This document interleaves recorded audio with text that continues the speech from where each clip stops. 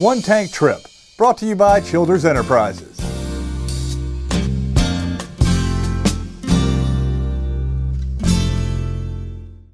This week's One Tank Trip takes us to the National Weather Service here in Charleston.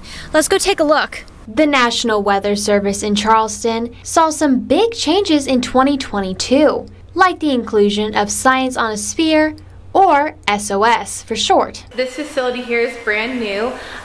We opened this building last year, and so really the park allows the Weather Service to have a lot of utilities round the clock. They've got a beautiful operations center here, as well as this community outreach piece through the Science on a Sphere and partnering with the tech park.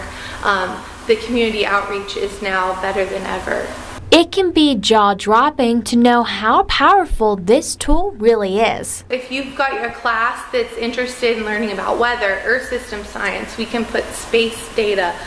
There's over 600 data sets that can be shown on Science on a Sphere.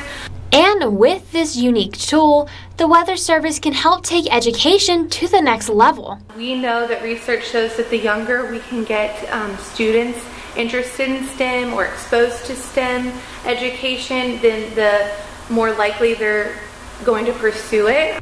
And for some people, that small spark is what creates a meteorologist. Me personally, I decided I wanted to become a meteorologist really early in life.